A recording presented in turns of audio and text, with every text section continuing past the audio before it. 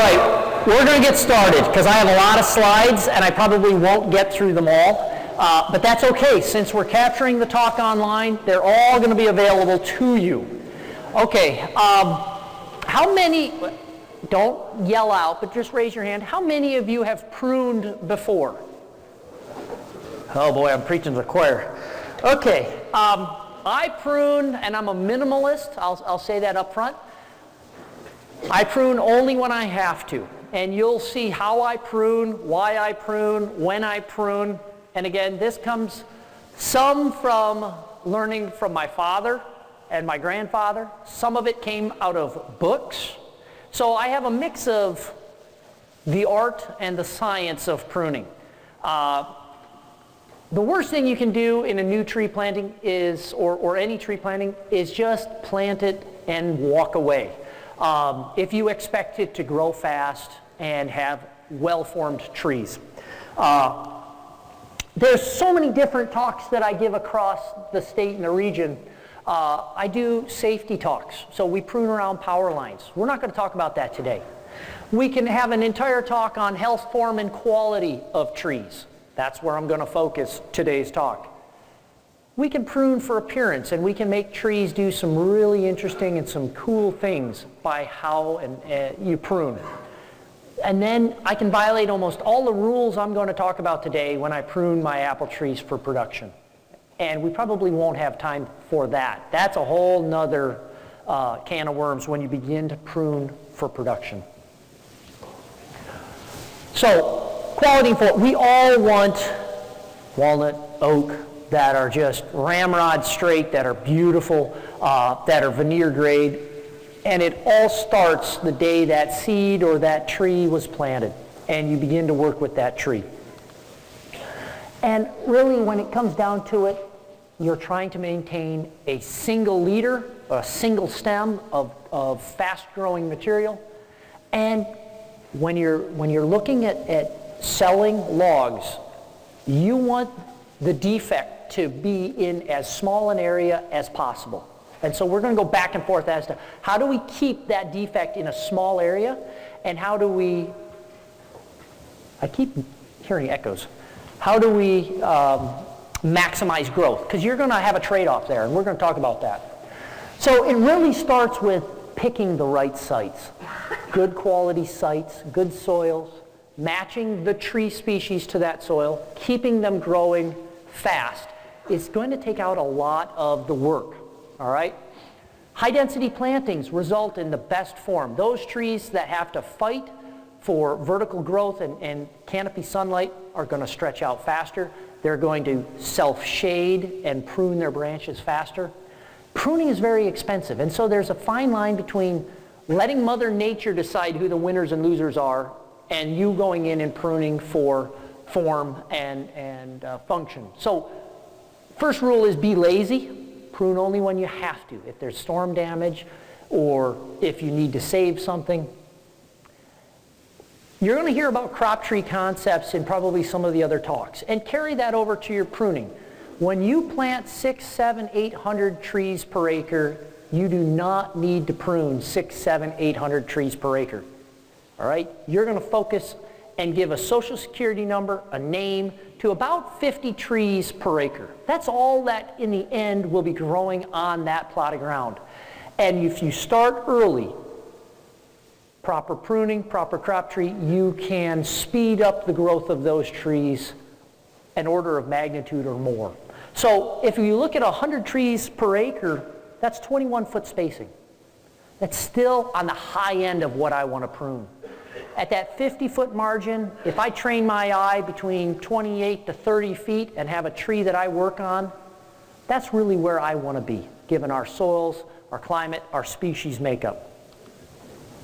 So again, kind of a rough pruning guideline. You're keeping your defects within 6 inches. So we're looking at plantations that have closed their canopy. They've vied for dominance, for height growth, but they're still smaller than 6 inches. I want that core to have all of the knots and the pruning cuts in that 6-inch core. And then all the wood that you add beyond 6 inches is going to be good, clear, high-valued, hopefully, wood.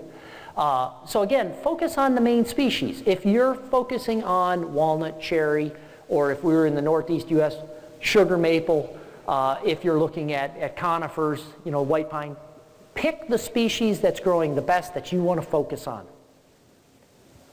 Pruning too early defeats the superior genetics, all right? If you prune before they've had a time to fight it out, you don't know if you're picking the best tree growing on the best site, all right? Prune too late, you may lose species diversity, all right? So when you're in there pruning, you can pick and choose winners and losers. So if there's an oak that you want to rescue, you can prune around it, you can open it up, and you can do some corrective pruning. All right. When do we prune? And I'm going to go through a lot of slides here, so I move awfully quick. My time is December, January, first part of February. Sometime into November, but I'm normally sitting in a bow stand. You can do it if you don't hunt. I prune my bleeders, my maples, my birches, my walnuts, late into the summer, and preferably right at that time, right after leaf fall. But you can prune them in the summer. We're done pruning now, all right? It's warming up, the sap is beginning to flow. It's unsightly. You just don't want to prune now. We completely avoid the spring grow out period. Think of a tree as a bank account. To pull or to expand their leaves, to grow new branches, new wood, it takes energy away from that tree. It's taking stored energy to put those leaves out and those shoots. If you prune during that time, there's no way that tree can put the energy back into its bank. All right? So that's why we avoid that spring grow out period. Likewise, we avoid when they're color changing in the fall, because it's part of that color change that they've been learning about is it's pulling in micronutrients. It's pulling it back from the tree, all right, back from those leaves into the stems. Some trees are pulling in about 50 to 60% of the micronutrients that they need for next year's growth. So if you cut it off, you're telling that tree your root system has to go out and find and make up that 50 or 60% of those micronutrients. So it's really interesting. I always thought, well, once the trees are starting to go, it's okay. Until those leaves have dropped, those trees have the potential to take stuff back into their branches to use next year. One of the biggest rules, and I always get called, you know, my oaks are dying. Why are my oak trees dying? And I think I have oak wilt. And I'm not an entomologist, but I do exactly what they do. I throw up these huge pictures of bugs, and you lose all sense of scale. That is a picnic beetle, all right? And so when you open a can of beer, or you open a fruit salad and you have a picnic out on your back porch, and you get those little black bugs that come flying into it, that's a picnic beetle. They carry the oak wilt fungus on their back to an open, and they can carry it to an open pruning wound, especially oaks. They love the smell of oak sap. So I put up there February to October is the period that we don't recommend pruning. Now, if a pathologist was here, they would look at the side that is the spore mats and when the fungus is out there and when it's in most concentrations, and they might tell you a different time. I don't want to tell you a time frame that could potentially kill your tree. I'm very conservative in when I prune my oaks, and we're done pruning our oaks already. If the bug can be flying around, I figure it could potentially be taking that fungus to my open wound. I want to stop well ahead of time so that wound can begin the sealing process, meaning it's drying out. Once that wound is dry, that bug isn't going to be attracted to it. But I guarantee you, if you cut a wound today, it's going to run enough sap weeks down the road when that bug is out flying around. So, the best way to know if you can prune your oak trees, put some fruit salad or a half a can of beer in a pie plate, stick it on the porch. Those picnic beetles can normally find that in 15 to 20 minutes. And in the dead of summer, it's probably 2 minutes. If you see picnic beetles, don't prune your oak trees. What happens if you do and you start to see wilting from your trees? Well, if you cut off a branch, and it's about a 1-inch branch is normally what we look at, you cut it off, and you can either do as a forester does, which means lick the cut end, or if you don't want to do what a forester does, stick it in some water, all right, make that end wet.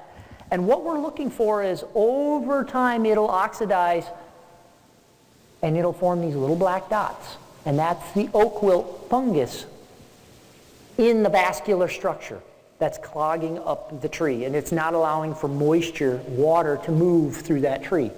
And your leaves begin to brown out. That's what we want to avoid, because oak wilt can spread from oak tree to oak tree to oak tree. And mainly what I deal with when oak trees are dying, it's because of improper pruning or some damage to the tree during the growing season. All right, let's get back to actually training seedlings and saplings at the early stages. Normally, I don't want to work in my plantations until their canopies have closed. But there's evenings that I just want to go out and prune. I want to get away from the family, and I do that by pruning.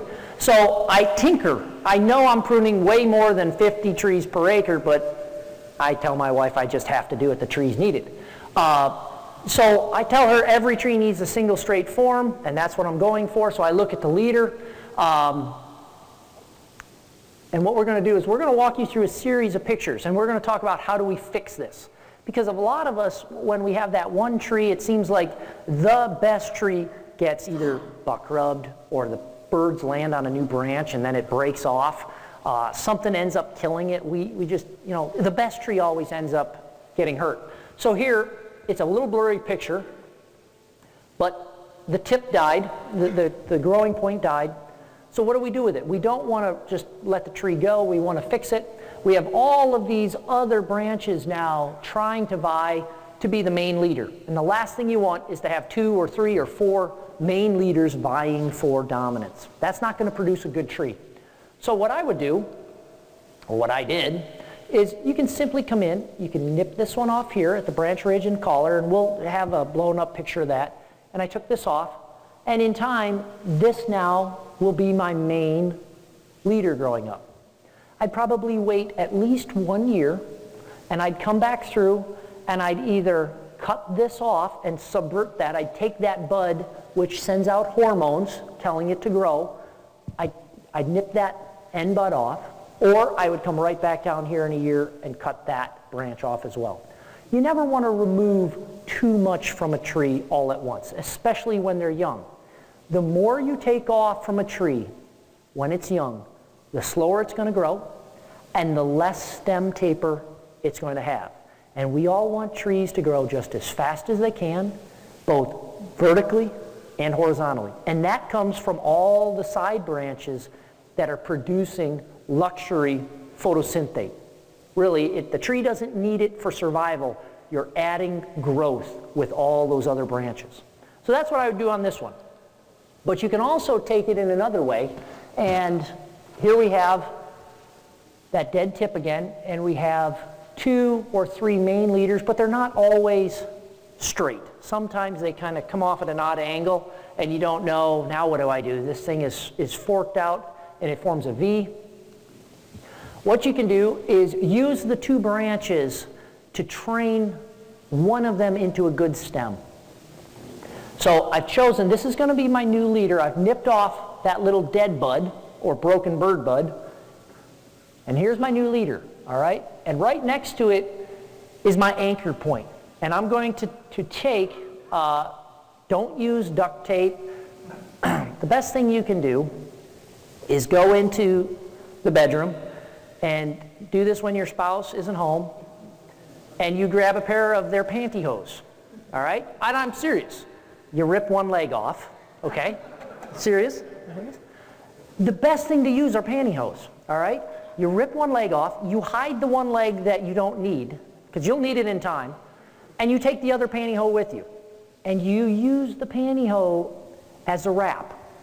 It's soft, it's a little bit stretchy, and if you forget about it in a year, it's rotted away, all right? Because normally if you use duct tape or some hard binder, you're going to invariably forget to take it off. And that's bad for the tree too. So pantyhose are the best thing to use. You tie them together, you force this one to be straight.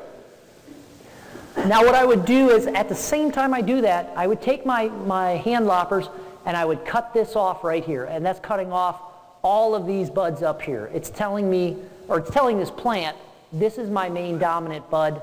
That's the one that's going to have apical dominance. It's the one that's going to grow vertical. In 1 year, this thing should have lignified straight. All right, it's now upright. Come in, cut this one off. You're home free. You should have, at that point, one dominant leader to this tree. All right? It works like a charm. Just make sure you hide the other leg so she doesn't find the pantyhose. What do you do with a tree that's an absolute mess? You show up and the deer have just annihilated it. They've rubbed it, or the blackbird landed on it and you didn't see it and it got cracked off, and 2 years comes by and you got 4 or 5 massive branches. And it's in a location where you really want a nice tree. This is one of those, you've got some sprouts coming off the bottom, you've got multiple leaders. This is one of those hit the reset button trees, all right? This is an extreme version of pruning, and it's a low coppice. This is one that the only time I use a chainsaw is when you really don't have to think very hard, all right? Because your IQ really does drop when you start the saw, all right? If this is all you have to do, you can handle it with a chainsaw. But this is a ruin the chain, all right? That's how low you want to coppice this tree. No more than ½ inch above the ground. That's where you're going to make that cut. Lower is better. We do this in the fall. Leaves have fallen. I'm going to have some coffee. Leaves have fallen. All the reserves are down in that root. You're looking at a several-year-old root system. And right around the root collar, where it goes from root into stem, there's all these really good buds. They're well attached and they will form a nice tree. You cut it off and you walk away. Well, you cut it off, you put a shelter on it or a cage, because the rabbits and the deer are going to find it. You wait a year and you come back to it. And this is what you're going to find. All right, this is that stump. It has multiple sprouts. Normally, by waiting 1 year, you're going to have a winner. There's going to be a big sprout. And given a 3, 4, 5-year-old stump, you could have one whip. And last year we cut off a 3-year-old oak. In 1 year it grew, I think it was 88 inches. All right? 1 year. All right? It's a good way to get trees past deer. All right? Because they just can't eat it as fast as it's growing. And 88 inches should be above the height of the deer. So that's a good option. But now we're stuck with all these sprouts. So what do? Now we take them down after the leaves have fallen. We go down to one main stem. And you may have to do this for a few years. But over time, what happens is this tree, and this is now going to be a new tree on a 2 to 3 year old root system. Over time, it forms its own root system. It segments off the old one, grows a new root system in time. You've just given it a great head start. It's a great way to deal with damaged trees or poorly formed trees.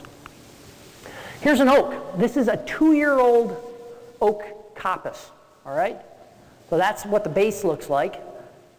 That's a 2-year-old oak tree. I wouldn't mind a 2-year-old oak tree looking like that, all right? Again, it started from something that was poorly formed, 2-year-old root system, and it went pretty good. Like I said, I'm a minimalist. I don't like to give you a lot of rules, but there are 2 rules that I live by. First is you correct multiple leaders whenever you find them. It doesn't matter if it's in a tree planting. It doesn't matter if it's a tree in your yard. You always correct multiple leaders whenever you find them.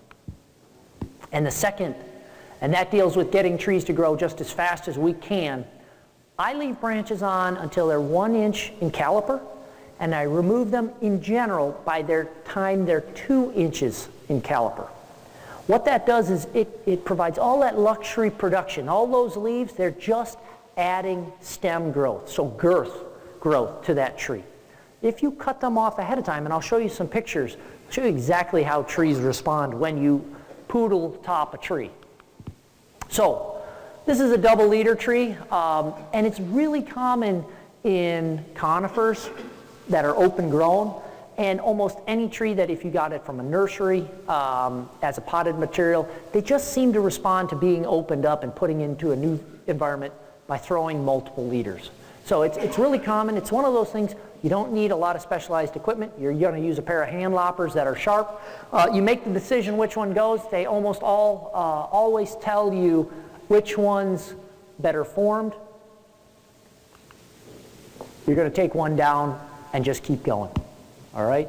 It's a simple, easy fix when you catch it early.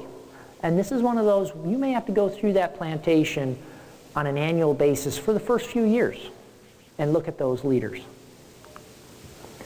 This is another one we face, and this is a shot taken in somebody's dooryard, but it easily could be in your plantation. And what we're looking at is double leaders, and we're looking at that green arrow, and that is a disaster waiting to happen. So you have a poorly formed branch, and when we talk about poorly formed branches, we're talking about those ones that are from a 90 to a 45. Those are good branch patterns. Anything above a 45 degree is going to have long-term problems. And when you're driving down the road after a storm and you look over and you see your neighbor's tree that has split apart and half of it's laying on the ground, it started off because it probably had a double leader or a poorly formed upper branch that was too sharp of an angle, too acute of an angle. And that's how it started. So we want to address those. So how do we do it? I do a lot of workshops, and invariably you can tell those that have a little age on them, they listen a little better and they do as I say. I have a lot of youth that they think brawn can overcome brains. And in pruning, a few things happen rather quickly if you try to use brawn over brains. And I can attest to it, and I have the cuts on my forearms to show it. I don't like a double leader, so I decided to take this one off. And I thought, you know, I'm young, I'm a guy, I'm strong. I can just hold it with one hand, and I can just prune with the other. One cut's faster than three, all right? So in rapid succession, a lot of things will happen. Your IQ drops because you picked up the saw. You then hold one side of the tree. You have the saw with the other hand. And normally this is taller than we can reach, so you're on a ladder. All right? So we've just taken both hands out of the equation. All right? So what does the young gentleman do? He wraps his legs around the tree, around the ladder, holding the branch and cutting. Okay? There is no one in this room that is strong enough to hold a 2-inch branch while trying to keep yourself on a ladder and manipulate a saw. All right? What happens is you get through partway through that branch.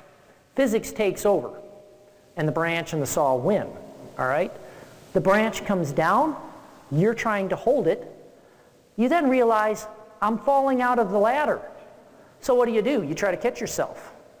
One hand's tied to a tree branch that's falling. The other hand has a very sharp saw. Where do you end up with it? You're both on the ground with the saw embedded in your arm because you forgot to let it go. Okay? So, and I have the scars to prove it. I've now learned we use a 3-cut method, and that's the only way I use when I'm pruning with a handsaw, or actually with a chainsaw if I have to do any big cuts. So we're going to talk about how to do a 3-cut method. Takes all the, well, I don't want to say thinking out of it. It takes all of the strength that you need out of the equation. You work smarter, not harder. So I want to take this leader out. And It doesn't matter what tree species you're working on, you should always be able to find a few key parts on that tree and know exactly where to prune. If you haven't done a lot of pruning, the best way to learn is to take a workshop where they teach you to prune on someone else's trees. Okay, that's number one. Two, a good pruning workshop doesn't start with saws, it starts with Sharpie markers.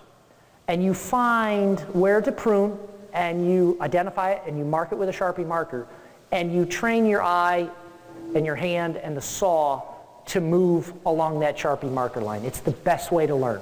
Again, actually the best way is on somebody else's trees. So what I'm going to do here is a 3-cut method. Yes, it takes a little bit more time, it's more cuts, but it's safer and it's better for the tree. So my first cut, I've gone up about 6 to 8 inches.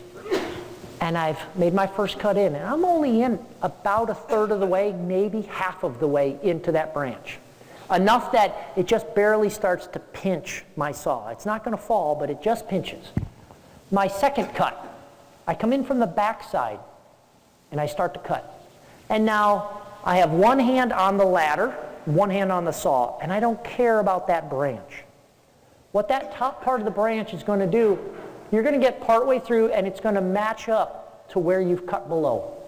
And all of this is just a natural crack. So the weight of the branch now has cracked off and it's fallen to the ground. So now you're left with just a tiny little stub. It weighs nothing. And you can come in, and these maples, these smooth bark maples, are sometimes very hard to find the branch ridge and the branch collar. And what you're going to do, there should be, there we go. You have your branch ridge. Right up in here, there's a little swell, and you don't want to nick that. And it's on every branch, on every tree. Whether you're in a plantation or in your dooryard, there's always a swell where there's a ridge, and there's always a swell on a collar. Now, they're not always easily identified. So when you start to prune, go out and look at a red oak. Those branches have a really nice swell right at that collar and ridge. The reason we don't want to cut either the collar and the ridge, you don't want to do the damage, that's where the callus cells are going to start to form to come out and go over that wound. We can tell bad pruning jobs just by walking up and seeing the cut and seeing how those callus cells have formed. All right, and we'll show you some. I've cut the slide down, but we'll show you some good ones and we'll show you a few bad ones here in a few minutes. And you can instantly tell if they've used target pruning, meaning they're looking for the ridge, they're looking for the collar. This is one of those over-pruned, this is an old picture, I had to steal it, but we still see it going on. And again, this one violates my wait until it's 1 inch rule, all right? So they wanted to mow, they wanted to look out, and so boom, they pruned all the way up. This tree is 1 inch, this tree's about 3/4 of an inch, all right? There is absolutely no stem taper there because there is no production. All these leaves are just keeping it alive. It's not going to grow. It's not going to put on the girth that you want those trees to do.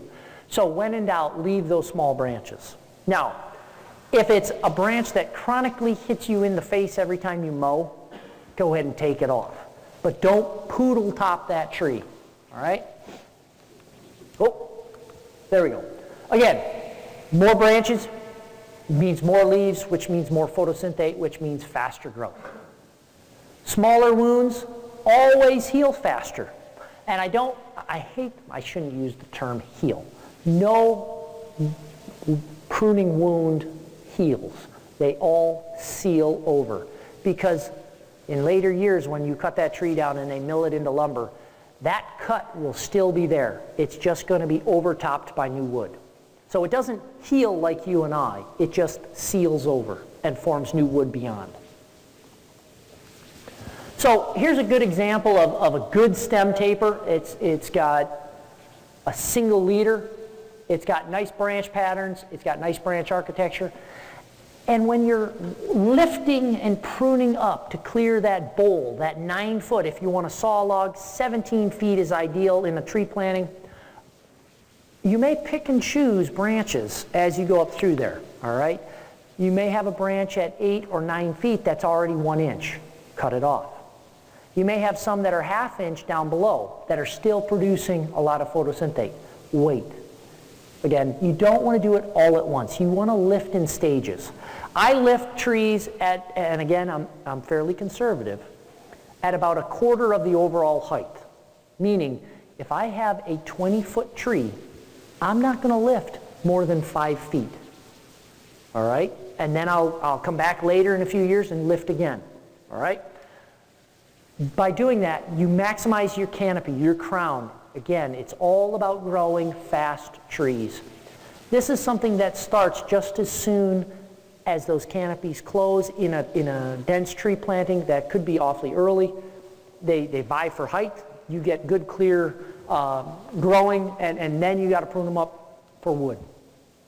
Here's one of those that I show you. I jump around. And I've taken this branch off right here. I've left this one at least for another year or 2. And then I'll take it off. And then I'll go up even higher and take this one off. And actually, I should have taken that one off earlier because it's a bad form and it's damaged anyways. So you do this in stages. We always do it before heartwood forms.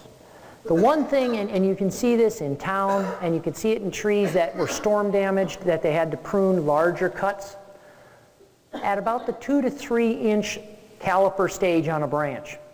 When you cut it off and there's heartwood in there, unless it's a really fast-growing tree, it's not going to seal over before decay gets into that heartwood.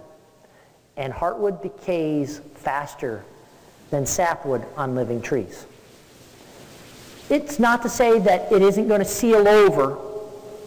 It will, or it should, but there's going to be decay already in, and then it's going to move down into the stem and ruin the log. So you see all those trees that are hollow and they have a branch coming out that's hollow. More than likely it was because it was pruned or storm damaged, decay got in. So we always prune before 2 and 3 inches. So here's just a diagram of that, because my picture doesn't show it well. You look for this branch bark ridge on trees where that comes up. So you see these little triangles right here. That's a fairly good sign. It means there won't be, or is not at present, something called included bark, which is not good when you're dealing with big trees later on. So we like to see that branch bark ridge coming out. If not, prune it off, and you've removed a hazard right there. Again, this collar, sometimes you'll see, especially on red oak, you'll see these little ridges, and that's what you want to be very careful of from. So what we want to do is come out 1/8 inch to 1/4 inch, no more. We don't like to leave stubs, and this is going to be your final cut. So first cut is an undercut, second cut is the removal where it'll crack off, or you tell it where it could crack, and then the last cut is where you want to make your final cut. No more do we want to say, come straight here and come straight on down. That creates such a large wound, and you've removed those points that will grow callus cells. And then the sealing of that wound takes a lot longer, and it does some funky things, and we'll show you in a minute. So this is what we want to avoid. This cut down through here, that's a flush cut. And trying to convince people that over time, when that tree gets to be saleable, you're not going to see this little bump if we cut through here. That's where you should be cutting, because right there is that little swell, all right? The line should come here. Most people want to cut it flush thinking they're doing the best thing for that tree. You don't want to do that. All right. This is... I drive my wife nuts because I prune trees across our dooryard, and then I start repeatedly taking pictures, all right? So what you're going to see is 3 years of a wound closure on a 2-inch red oak tree, large canopy. I baby it, I fertilize it, and it's gone through 2 years of drought and 1 growing season last year of fairly decent weather. So this is on the slow end of how I would expect trees to seal over. So this is the day I pruned it, February 18th, 2012. 9 weeks later, it has dried out. You want to see these cracks. This doesn't bother me. This tells me there was a little bit of sap left in there that ran. Again, by April 25th, it was pretty warm. Those bugs were out, so I did take a little bit of a chance because there was sap that they could be attracted to. So I had an open, active wound that those bugs could have brought oak wilt to. So it's drying out. You can also begin to see the bark begin to separate from the wood right around the outside. All right, 15 weeks later, you're looking in here, all right? Right there, you're starting to see the callus formation around that tree. Now, that's about 1/16 to 1/8 of an inch, and it's bright green. This is new wood, this is new formation occurring. Again, it's beginning to photosynthesize, that's why it's turning green. 28 weeks, 35 weeks, 1 year. It still hasn't turned the corner yet. When I say turn the corner, it's growing out and come over, all right? That's what we call turning the corner. Now it has at 22, 1 year 22, 1 year 31, 2 years and 5 weeks. You also can tell I'm not a photographer.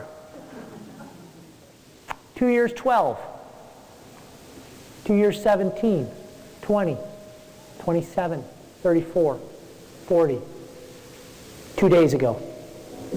So 3 years, and I still don't have full closure on a 2-inch cut on a red oak that has been babied, other than the 2 years of drought.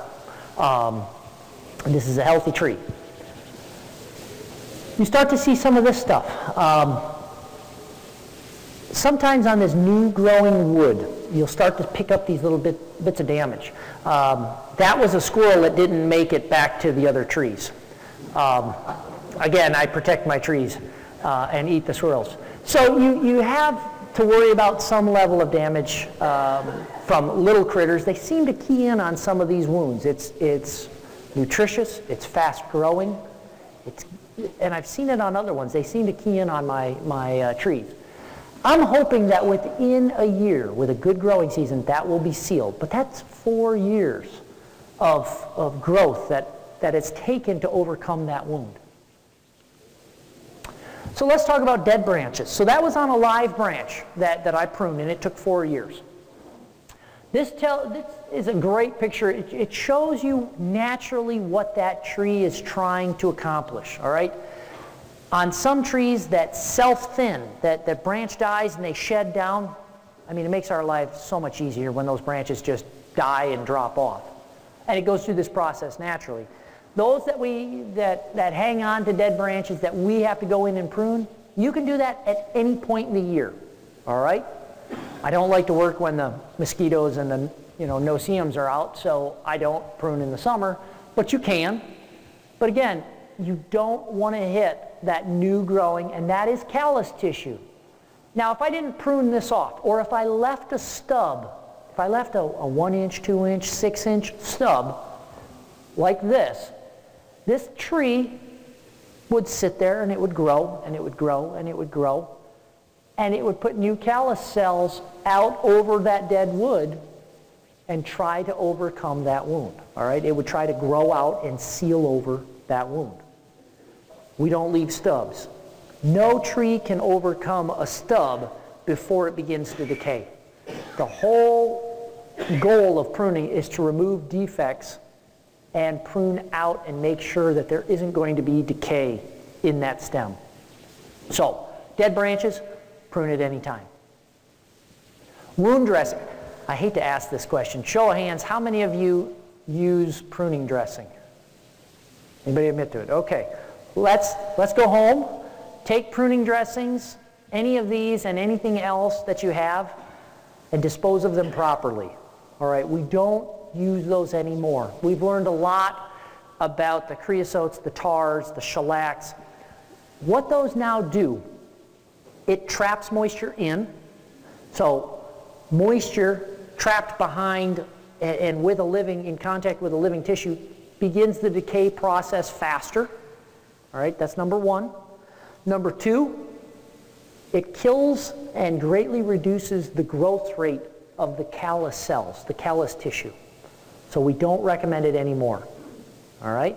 None of these guys. You don't have to, and we've seen it all, you know, just smeared on roofing tar.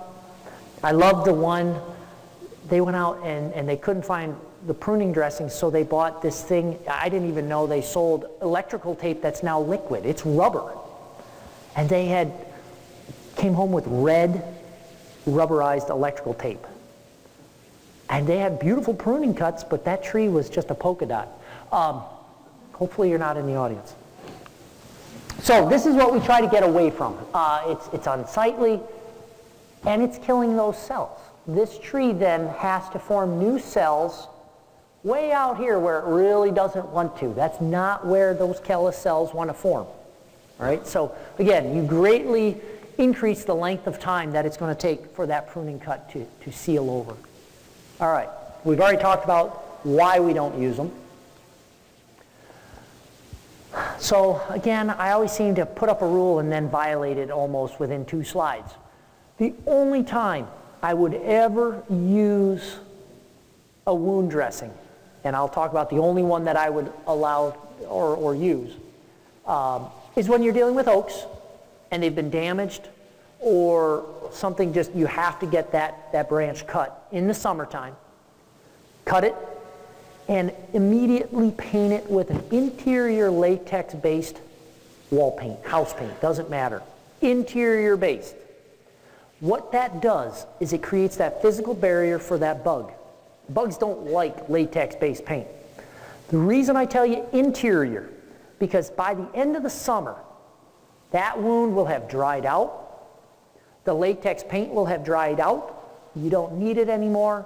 And over time, it's going to slough off and not stay on the tree. All right? So no oil-based paints, no exterior-based paint. And whatever you do, I was newly married. I did not consult my wife. I went to the paint cabinet, and I painted one of my oak trees. I picked the one I thought she would never use. All right? That was my first mistake. I didn't consult her. It came with our house, so I knew she wasn't going to use it. The problem was it was pink. All right? Make sure it's a spousally approved color, because you're going to look at it for at least one summer. I learned the hard way.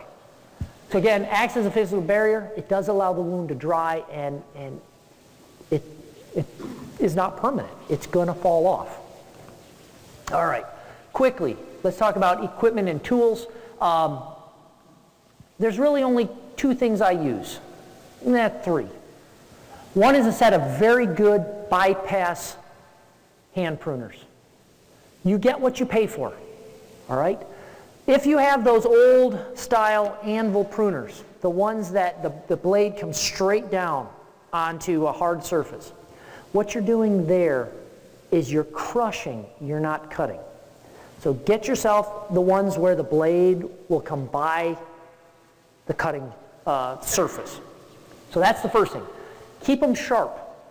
You know, we see a lot of folks, I do a lot of workshops, they come with their own hand pruners, and I don't think they've ever been sharpened, or a lot of the new ones now, you can just toss the blade and get a new one. All right? But you're looking at spending somewhere between $30 and $60 for a good set. And there are a lot of different manufacturers of these guys. Get one that fits your hand. They make them for small hands, medium hands, make them easy to prune. Get something that you like. And when you find something you like, buy 2 of them. All right? It's just twice the money. You can say that I said to buy 2 of them. All right? We do that for sanitation reasons. I don't go from one tree to the next without picking up my next set of pruners that I've had in alcohol. It's a habit that you have to get into. We see a lot of disease. We see a lot of insects, and target the diseases, being moved from tree to tree to tree. buy pruning equipment. Just get into the habit. Throw one into a thing of alcohol, pull the one that's been soaking in there out, dry it off, wait for it to evaporate off, and prune. I do that for both my saws and my pruning, my hand shears. These guys, up to about a ½ inch, you don't have to work so hard. After a ½ inch, you begin to really have to reef down on those clippers, and you're going to start to do some physical damage to that stem and to that vascular structure, to the callus cells that you need to maintain. Pruning saws. Again, don't buy one, buy two. And here what I'm going to do is I'll tell you, don't buy two of the same thing. Buy one that has a fairly aggressive tooth pattern. And they make different tooth patterns out there, some fine and some coarse. Get yourself a fine one for anything that's ½ inch up to maybe an inch, inch and a half, and then switch over to something with a coarse tooth. These guys are razor saws. I would encourage you always to use gloves with these things. You shouldn't need anything let me start over. In almost every case, you do not need something that you fill with gas and oil. All right? This should be able to do anything in that 2 to 3 to 4 inch range relatively quickly. Those hand saws are really efficient. All right, and they're much more accurate when you're trying to prune. But they do make different versions when you're pruning up to 17 feet if we're working in our plantations. Again, you get what you pay for. These things have replaceable blades, they have good steel, and they're incredibly sharp. Get yourself a pole pruner that's extendable. Anytime or as you get farther away from the ground, so you're going up into the tree, your accuracy is going to be less. And so you have to give yourself a little bit of leeway, maybe leave a 1/4 inch stub. You don't want to hit that callus. You don't want to hit the ridge. Invest in a good one of these. You will, hands down, never regret it. You also have these guys. This is, we use these on campus, and I can tell if they've had a few cups of coffee, and I can tell if they're not really concentrating, or if I can tell if it's at the end of the day. These things get heavy. They're incredibly easy to use, and you start to sneak up into larger size branches because you really don't have to work so hard.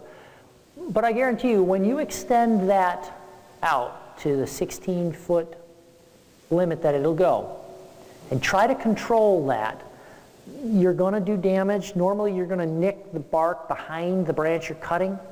These work great in plantations where you just have sheer volume and you're just going to go right down a row and shear those guys off. But you're looking at not too many cuts and you're going to start to get tired. And so until you get into pruning shape with one of these, you're going to make more mistakes than it's probably worth. They're easy to use. You're going to make more mistakes. All right, I'm going to quit here now because the other pruning talks I have are a lot longer. Pruning, again, it improves the health, the vigor. You can prune out disease, you can prune out decay, you can prune out damage. You can restart that tree and get it to grow from sprouts again. When you're dealing in plantations, remember, you're growing these things to eventually sell the timber, and you got to factor in your cost, and pruning is expensive. Now, if it's part of your therapy, like it is for me, prune every tree. If it isn't, go back to that 50 to 60 or 70 trees per acre, appropriate spacing, pick the species, and that's where you target all your pruning resources. And if you haven't worked with a forester and done a crop tree release, have them out or have somebody out while you start this process, because you can easily invest a lot of time and a lot of energy in the wrong trees. So make sure you know what you're looking at. So always form a dominant leader, prune when it's from 1 inch to 2 inches, and you're going to be safe as long as you're pruning in the fall and winter. All right, I've left enough time with questions. and I've put them all to sleep. All right, one question. Sometimes with white oaks, it looks like they'll get 2 meters, and one ends up, how do you take 2 seasons to let the seed come out? Make a decision. Yep. You know, and so yeah, if you're in a, so is it in a plantation style or open grown? Somewhere between. Somewhere between. Let's go, I'll give you 2 answers. In a plantation, I would say if you're having trouble figuring out which one's the dominant leader, give yourself 1 more year and see if they both equally grow well, then just make a decision which one's the straightest and best attached or at the top. If they're not growing equally, pick the winner and take the other one off. You can also, if again, like we showed that one example where you tied the one back up, if it's not really good, use it for a year as an anchor, but subvert it. Take that bud off, tie it back, and then in the next year come off and take it off. Your example of the tree that you trimmed down to 1/2 inch at ground level, and then you let 6 or 7 and then you trimmed off the 6, you had 1 foot, 2 foot, whatever.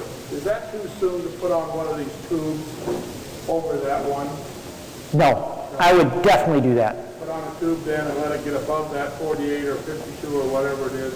Hopefully might get it past the deer. Yeah. Speaking of deer, what do you think about stuff you spray on trees for deer repellent? So the question was, what do you think of that deer repellent stuff that you spray on trees? I know it's getting better. You know, when it initially came out, they said that of the reapplication time, and it was a lot shorter than what it actually, was advertised as. I think they're getting better. I think, like anything, deer learn, and I would go from a rotten egg to a blood meal, back to a rotten egg, to high-speed lead, to rotten egg. There we go, they heard it. I was just checking. I almost exclusively use 5-foot shelters. I have 50 to 60 per acre, and I reuse them, and I have not spent a lot of time. I also, in my bottomland plantings, they don't seem to really hit my bur oaks bad. They've left my walnuts alone after the 1 year where they were jacked up on fertilizer coming from a nursery, so they really haven't bothered those. The one thing I don't do in my plantations, if I know where the deer run, because I have a corridor through, if they're rubbing on a tree, I give them that tree. I don't ever cut it down, I don't coppice it if it's near a run. You do that, they're going to move right on down, get the next one. So yeah, I've given them trees through there, but I know I have 750 trees per acre. I can give them 20 or 30 or 50. All I need are my 50 to 60 evenly spaced. And I work through it. I have a resident, and that's on a 30 acre, I have 7 deer that I don't think leave that property. I'm as a forester, I'm also a huge hunter. And so I'm really conflicted when it comes to, I'm raising deer food and food plots, and I'm putting in cover, winter cover with, conifer trees, but I'm also trying to grow high-valued walnut, oak, and because I want the deer, I go that little extra mile. So that's a long answer to your question. I don't use any of it only because I know I'm not going to be religious enough to go out there every 3 weeks or 4 weeks and put another different application on it. I just bit the bullet. I found somebody that got frustrated with having to maintain their tree shelters, and it's a yearly maintenance. I go out, and I got them for $1 a piece. So at that rate, I couldn't not buy 5-foot shelters. So I've had good results using plant skid. plants, okay. And I have a box of it. I just have never. Is that a blood meal, a bone meal? So it's blood. How long do you get out of it? They say 6 months. And I will. Okay, they say that. How well? I will spray Okay. in November, Okay. early November, and it'll last all winter. Okay, so there's, I guess, an answer that's encouraging. And you have deer? Yes. Okay, that's just I had to follow that up. Okay. I have found where you can contact some of the nylon companies and get their seconds and just get a whole box of those seeds. Don't tell my wife. No, I'm just kidding. Okay, I mean, that's a good resource. But really, nylons work well when you're trying to correct a terminal leader. I know you said pruning fruit trees is a whole different ball of wax, but at least where you cut, is it the same? Absolutely. It doesn't matter if I'm pruning for production or if I'm pruning for safety. I always find the ridge and the collar. And prune right after it. And prune, yep. And as you get better, I would start at a 1/4 inch, a little bit of a stub. But as you get quickly better, you can shy, to an 1/8 inch. The closer you cut to that ridge and collar, the less those callus cells have to form before they come up and over top of that wound. But yeah, it's target pruning, and you're looking for that ridge, you're looking for the collar. You do that on any pruning we do. It doesn't matter if you're in a plantation, in a dooryard, you do that, you're fine. When you were talking about preventing the spread of disease and using alcohol on your pruners, where do you draw the line? Do you religiously do it every time, or when you stop, like if you do it on your chainsaw? I mean, I'm kind of confused. If I go to a new tree, I'm going to take a new set of pruners, put my other ones in, and I'll prune that whole tree, then I'll go to another tree. Yeah, I saw it at a field day once. A guy had made up he took like a 3-inch hard PVC. I mean, this was a $2 special. 3-inch piece of PVC. He cemented the cap onto the bottom of it so it held a chamber. He cut a little notch in it, about 1 inch apart, slipped around his belt. Actually, it was a Christmas tree grower. And he just filled it with alcohol, put the pruner in there, and he could go from Christmas tree to Christmas tree. All he'd have to do is put his knife in, pull the next one out, and he'd prune. Now, you'll slop a little bit if you don't make it deep enough to hold it, but yeah, that's all he would do. And it worked great. And if you're pruning conifers, throw in a couple of drops of pine sol, and it'll take off the pitch of your saws. Now, with chainsaws, that's off, again, if you're actually doing targeted pruning, you probably shouldn't use a chainsaw, just because you're probably cutting too big a branch to actually make it worth it. Again, we're looking at smaller trees to prune for quality and form later on. So, does that answer it? Go. If you're preventing disease like that, storm damage in the year or something where you might be able to some infection somewhere, to be 100% sure that you decide. Then you would, yep. And a lot of folks have said, why do you use alcohol and not Clorox? Clorox is a salt. So anytime you put metal into a salt, not good. I'll just go with the alcohol. I heard that spray Lysol will also work for that, and it doesn't have this corrosive as that. And it will, yep.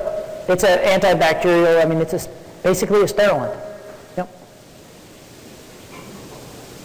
Jay, how are we doing on time? Or Bill? We're good, we'll keep going. Any other questions? Can you coppice a conifer tree? Thank you. You can. You're going to be left with a stump that won't regrow. So, if you coppice it, you'll only ever do it once. So, no, you only coppice hardwoods. Now, if you're enterprising Christmas tree grower and you coppice that tree, as in you cut it for a Christmas tree, and you leave one whorl of branches down below that are actively growing, you can tip that up and get it to grow a new tree. But it has to have a living bud for a conifer to grow. Once you're done with buds, there's no coming back. So no, do not go home and coppice your damaged conifer tree and expect it to grow a new one. Isn't going to happen. Thank you. You can have a follow-up. That was such a good question. In a hardwood situation, you seem to use a parallel to the ground coppice. Do you have an opinion about the 60-degree coppice? You know, I went through a phase where I would do, and I would do that, but I would do that on a high coppice, all right? And that's where you have a small tree. You know, it might be less than an inch in diameter, maybe up to 2. And what I'm doing with that high coppice, and he talks about a 60-degree, and I normally a 45, something sharp, all right? I would do that at the height just below the damage. By doing that, you're triggering the bud right underneath that point to grow. And you're kind of taking away getting 6 or 8 buds growing from the base to 1. You're kind of putting all your effort into 1 bud that grows up. Now there might be another 1 or 2 that grow, but not 6 or 7 or 8. Okay, thank you. So I went through that phase. And I high coppiced a couple. And you know, every once in a while the damage would be, you know, 1 foot, 2 foot, 3 foot off the ground. And then I had to replace a tractor tire once because I high coppiced something at 1 foot and then didn't realize it was there in the snow. And now I have a new tractor tire. And then I thought, I'm only gaining 1 foot. I'm taking it right down at the ground. So we have done that in some situations. So any other ones, or you're free to go. This now, again, this will be online here in a little while, and it's now break time, so we have more food for you, drinks, and I'll be around. If anybody wants to sign for CEUs, we have that here.